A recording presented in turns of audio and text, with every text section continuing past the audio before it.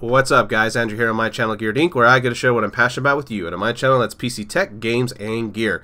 And today we're talking about a little piece of news, basically, or rumor news, I should say, out of the bin. But before I go over that, thank you for everyone who subscribed and supported my channel. I'm sorry I haven't been able to post. If you can't tell, I've been sick for the last couple of days in conjunction with being out of town for the holidays.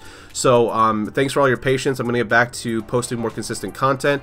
However, right now I look like I got beat up by a gorilla, so I'm not going to be having my camera on me, but here's a quick snapshot of a handsome picture of me in case you forgot what I looked like.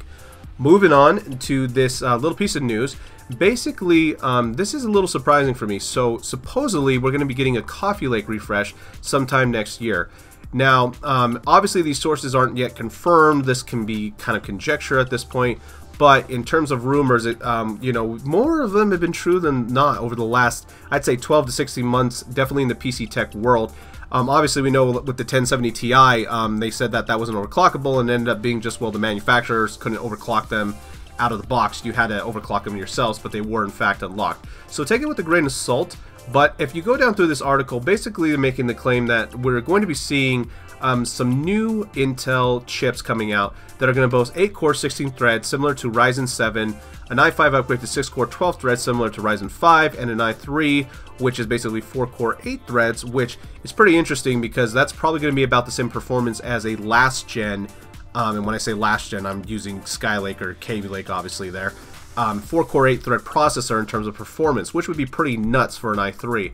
Now, as far as just with kind of the placement of all this, it would make sense because Intel's kind of been on their heels with Ryzen, and, you know, to the detriment of Intel fans because they've been having to do upgrade cycles, it feels like every 4 months.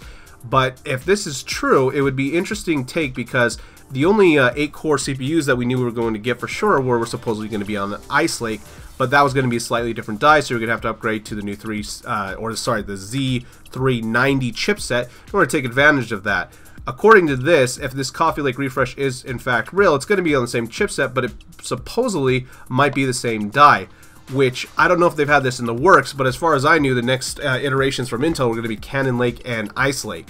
So I'm really hoping that if this news is in fact true, that it's a little better released obviously than what has been coming out from Intel, because I'll tell you, it's not like, I mean, if Intel provides compelling value, I'll switch right back off of Ryzen, but for right now I still feel like Ryzen's the way to go, just because I don't like sinking money every 4 months into a brand new platform or a brand new CPU.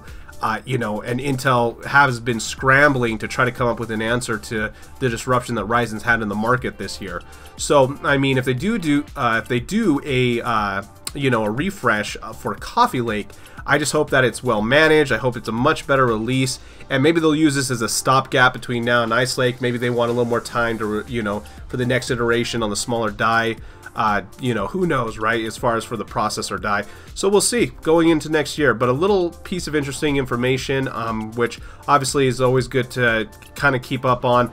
But anyway, guys, I hope you enjoyed this brief video. If you did, leave me a big thumbs up. If you didn't, go ahead and leave me a thumbs down. Get subscribed either way and leave a comment.